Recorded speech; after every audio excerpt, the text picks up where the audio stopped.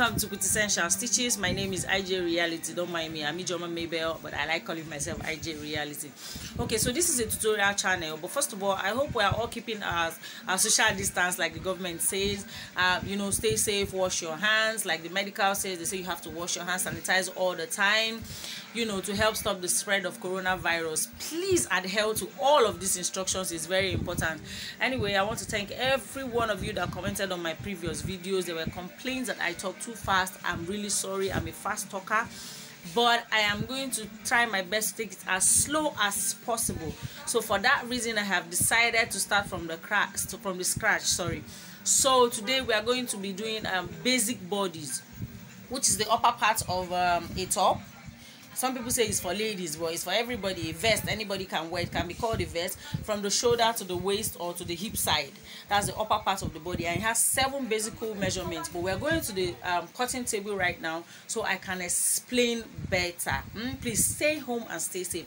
And also don't forget to follow us on Twitter, Quintessential Stitches, Facebook, Quintessential Stitches, Instagram, Quintessential_reach. Though if you search for Quintessential Stitches, you are still going to see it. And our hashtag is Quintessential Stitches and Q Stitches. I love you. See you at the table. Keep your social distance and wash your hands to stay safe. So let's go to the table as we kick off. Love you. Bye. Okay, you're welcome back to Quintessential Stitches. Yeah, don't forget to subscribe on our YouTube channel. Okay, so these are the some of the accessories that we need for the basic bodies pattern, the pattern drafting. This is your pattern paper. This is the markers that we're going to be using. They are not permanent markers though. Then we have the scissors. I have 3 different rulers here, and measurement tape, then chalk and pin, though I might not need it, but this will be used to hold this down. And then I have the measurement book. I told you we have 7 basic measurements that you need. This is 1, 2, 3, 4, 5, 6, 7. So this is the shoulder, bust, half length, round waist. Then this is shoulder to waist and shoulder to hips. If you look here, you will see that I gave an arrow for the 2 of them. It means that both of them can be used for the length. So is it that you want it from the shoulder to the waist, or you want it from the shoulder to the hips? It can be used as the length. Then we have the hips measurement. But I'm going to be explaining all of the mass that you're seeing here, all of the calculations that you're seeing here.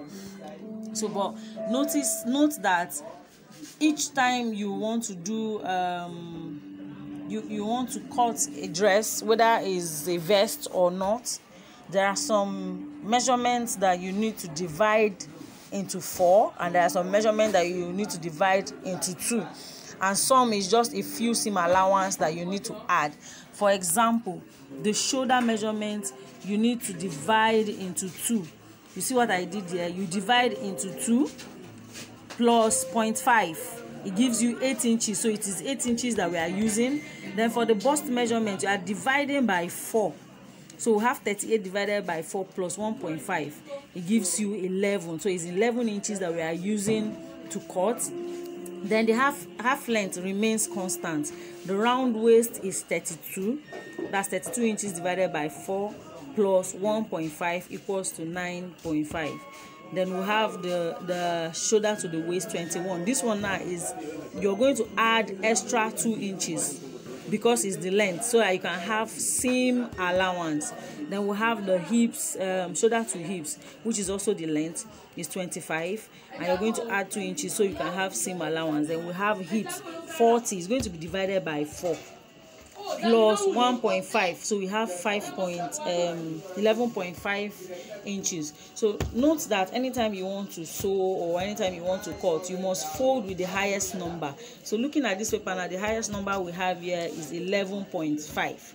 So but let me explain all of the measurements on my body so that you can understand it very well. Just follow me.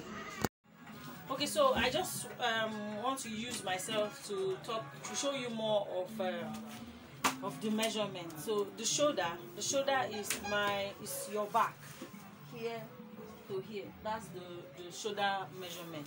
Then the bust, this is how you measure your bust. Some people will say, I can't measure myself. Yes, you can. this is 38, like I told you. I like my dresses free, but if I don't want it free, that's 37 tight. But the reason why I like using 38 is that most times there are some cup bra that you wear, it makes the dress a bit fitted, so you have to give a little space, you see. Then half length, my half length is 15. This is my half length, that's 15. Some people use their half length at their novel. I don't do that. So my half length is 15 in case I want to do a peplum dress so that it will lean very well, and I like this place, like if I want to make a vest, I like this place fitted, so that's why I'm using 15 as my half length. Now when some people have a big bust, when your bust is big, your half length might be 18 or so, because by the time you put the tape, you find out that this, because of the portrayal of this place, it makes the length a bit the inches a bit longer than it should be. Then I said something about round waist. Now your round waist is always at the half length, where your half length stops. The half length is 15, so I'm going to place this at where my half length stopped. That's, I told you that my round waist is 32. Your half length and the round waist, they are, how do I put it, they work together, intertwined. So this is 32, that's the round waist. Then if you have a big tummy, it is always advised that when you take the waist measurement, you take your tummy measurement. In my own case, my tummy and my waist, the measurements, they are the same thing. It's 32, 32. The measurements are the same thing. But when in the situation where your tummy is big, you take your round waist separately, take your tummy separately, so that when you are sewing, you don't make the mistake of, after sewing, you can't wear the dress. Now we have shoulder to the waist. That's supposed to be the length, and my waist is 21, which is here. Maybe because of this dress, this is my waist here. Shoulder to my waist, 21. Some people might be, the number might be higher because maybe they are bigger or they have a bigger bust. And then shoulder to the hips is 25. This is my hip here. Here is my hip. So some vest or top, some people like their top longer, so it will cover their flap. Then some people like it short. So but today we are using both. I'm going to be using the highest number, which is the hip measurement. That is what I'm using as the length of it. You know how to measure your hip now.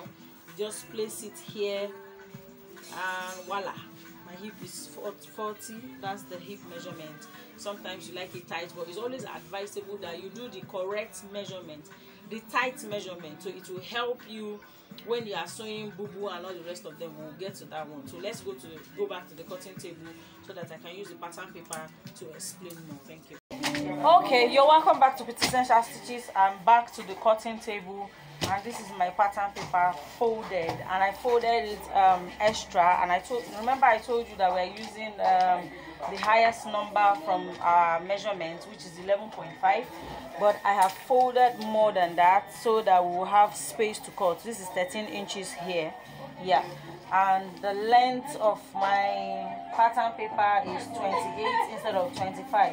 Remember we said we are having we have extra 2 inches seam allowance, though the original measurement is 27, and now we have excess of 1 inch. We are going to cut it out when we are ready. So let's start with the shoulder measurement. I'm going to be using marker so that I want it to be very clear when you're looking at it. So I said we have 8 inches for the shoulder. So from here, remember the folded edge of the paper must be facing you. This is the folded edge of the paper. So this is 8 inches here. This is 8 inches. And then I have to remove the shoulder measurement. I'm using 4 inches. Before I remove the shoulder measurement, let me remove the neckline. For neckline, for someone like me, we're using this is the normal neckline. They call it crew neckline. 4x4. That's what I'm using. 4 inches width and 4 inches depth. Now, in order for me not to confuse you, the best way to get your neckline measurement, you square it 4x4. This is 4 inches here, and 4 width, 4 depth. I'm going to rule it in a square shape so that when I curve it, it will not be a problem for you. I repeat, this is 4 inches width, 4 inches depth. Now I'm going to use this ruler so we can get a curve. That's screw neck. Crew neck. You see that? By the time we cut it out, you see that it will have this shape, and the top, the neck side will be hanging on your neck. Then we have something we call the slant on the shoulder, so that when you finish sewing, the shoulder side will lap and it will not be going up. I'm going to be using 1 inch for that. From here, I do an inch here, and then I slant it. That is called shoulder slant. So to get your armhole, from here I used 9 inches. Some people use 8, but this is 9 inches. And then you mark the armhole and rule. So we'll do a curve here when we are through with this place. And now we said our half length is 15 inches. So this is the half length here. And again, we rule. It's always good for you to rule so that you won't make mistakes. This is the half length, 15 inches for the half length. Now, this is the other side of the vest. This is your, okay, let's mark out your waist. We said our waist is here, shoulder to the waist is 21 inches plus 2, that's 23 inches. So I'm marking 23. This is 23 inches here. So I will rule it to the other edge. 23 inches. Oh, we're running out of this number, so let me just do that. This is 23 inches. Now this is the hip side. Okay, so to get the round waist, we said our round waist is 32 inches divided by 4 plus 1.5, that's 9.5 inches. So, okay, no, before we get our round waist, let's get our bust measurement. Always use the, what is it called? The armhole measurement, or, but right now we are using the armhole measurement. There's something always called shoulder to the bust, but today we are using the armhole measurement as the bust line. So we said that our bust is 11 inches. So this is 11 inches. I mark 11 inches here. That's 11 inches here. And then we have the round waist as 9.5 inches. This is 9.5. I don't want to confuse us. That's why I'm doing all of this. This is 9.5 inches here. The waist measure, we have the, then here we're using hip measurement for this place. We're using hip measurement because it is the length. So we are using the hip measurement so that we can be able to have a free kind of shape here. So the hip measurement is 11.5. So this is 11.5. Whatever you do here is what you're going to do here. 11.5. And then it's time for us to connect all of it. I always like using this line. You rule this way.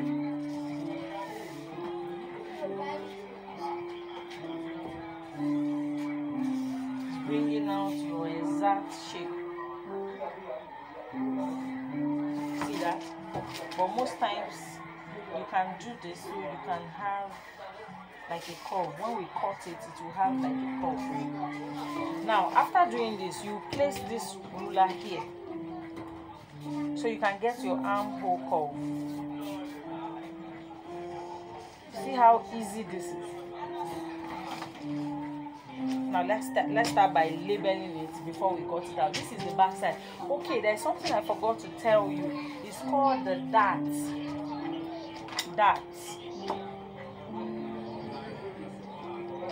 Yes, it's called the dart. It helps the dress to have one kind of shape that I cannot. I don't know how to. It gives it. It makes the dress lap anyway. So that dart, the center point from the waist, at the waist here, this round waist, you look for the center point. We used 9.5.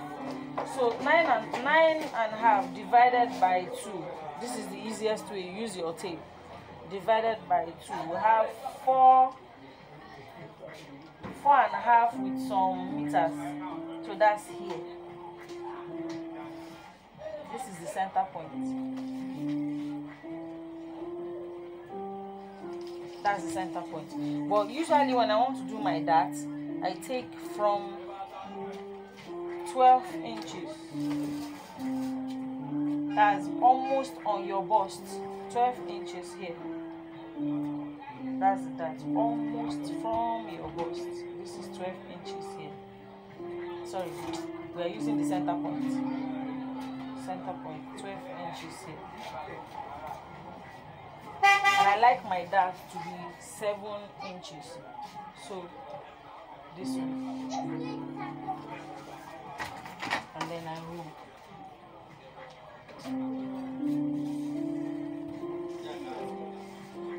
Don't forget, I told you 12 inches from the top, 12 inches from the shoulder, 12 inches from the shoulder, and then you mark 7 inches this way. 7 inches, that is what I like to use, to be at the center, to be from your bust to this place, to help the dress to have one shape. Then you take, let's use the back, you take like half an inch from each side. Take half an inch here and half an inch in the other side, and you connect both of them. Connect this way.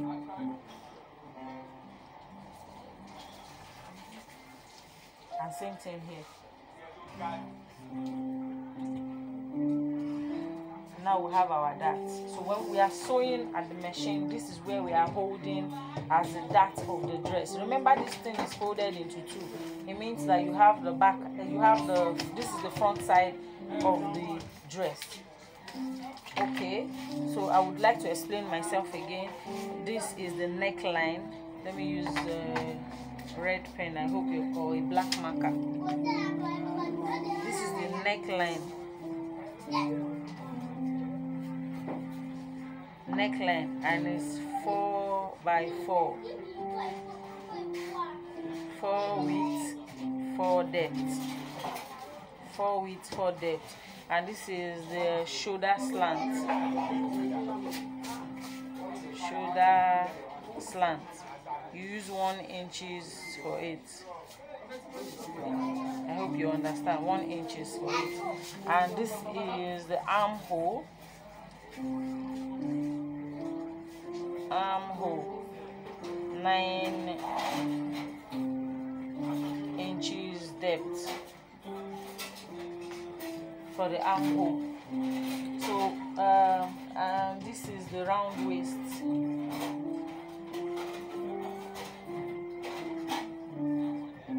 Round waist, that's 15 inches depth. 15 inches.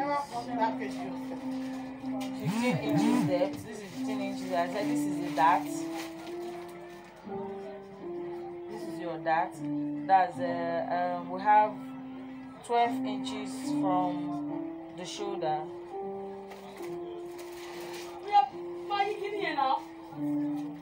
From shoulder, and then half inches to join it. And then this is your waist, shoulder to waist, or shoulder to hip, or shoulder to hips. And that's here is 20, here is 25, and this one is 27. although I will still post everything on the description box. Now whatever you do here, I'm going to use this same paper to measure the back for you, but the only difference here is going to be the neckline. The neckline for the back side is going to be, I use 1.5. Some people use 1 inch, but I prefer to use 1.5. This is 1.5 here. This is 1.5 here. That's the back. Then you try to follow it this way. I don't know how to draw very well, so I always use ruler because I'm not a good sketcher. You see that? So when you cut, this is the back. If you want to use this paper to place on it, in fact, let's even cut it out. But I'll be leaving this place so that there won't be any confusion. Let me cut it out, so maybe you will understand more.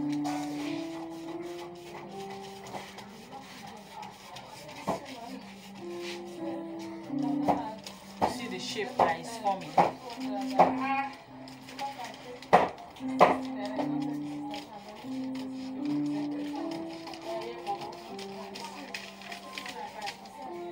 Now that's your shoulder slant.